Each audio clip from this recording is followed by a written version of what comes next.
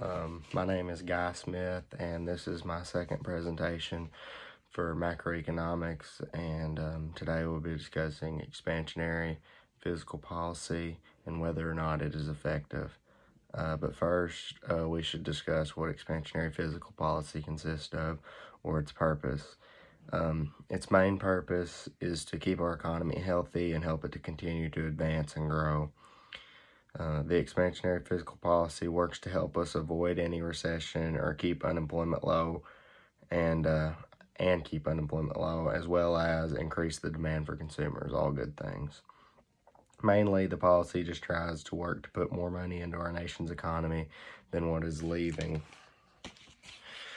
Economic growth is exactly what needs to happen. Since the Great Recession, we have seen how effective expansionary policy is. It has helped our stock market return to good levels, and even now, since the Great Recession, we're really not where we need to be as an economy. However, Trump has used expansionary fiscal policy in an effective way with his tax cuts as well as his Jobs Act. Our economy will heavily benefit from expansionary fiscal policy in the sense that we'll be able to grow, but because of, like I said a while ago, more money being put in that's being taken out. In our current economy, unemployment is still ridiculously high, but the policy will work to fix this over time as it continues to help our economy become more and more healthy.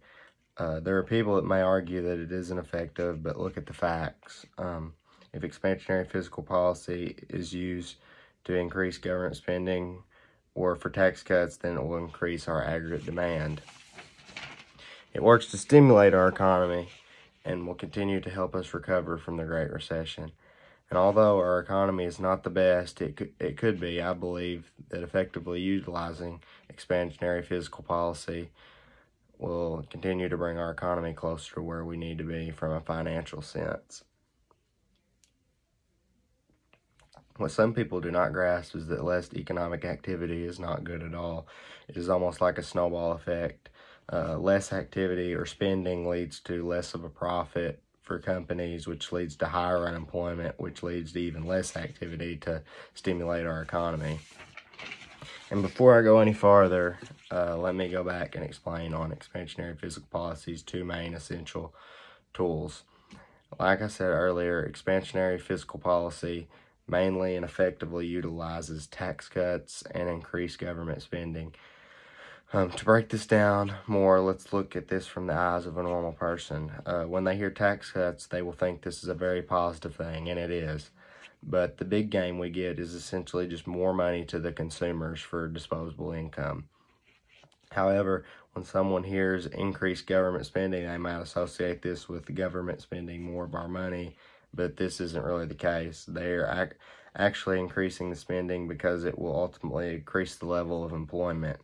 In both of these tools, the expansionary fiscal policy is working to increase our demand as an economy by giving us a higher rate of disposable income in order to boost consumer spending and cause more business investment. When we looked at increased government spending, it is also good to know that the increased spending comes from something called discretionary spending, which doesn't affect already earmarked programs like Social Security or Medicare, as stated by one of the writers at masterclass.com. So just to recap, expansionary fiscal policy uses its two essential tools, which are tax cuts and increased government spending, in order to ultimately increase aggregate demand. Giving more money to consumers will work to stimulate our economy by increasing economic activity in order to recover from a recession, or work in the most efficient and effective way possible in order to prevent recession. Overall, expansionary fiscal policy, and seeing its purpose, and after seeing expansionary fiscal policy and how it works and its purpose, it is easily seen that expansionary fiscal policy is very effective in our modern economy.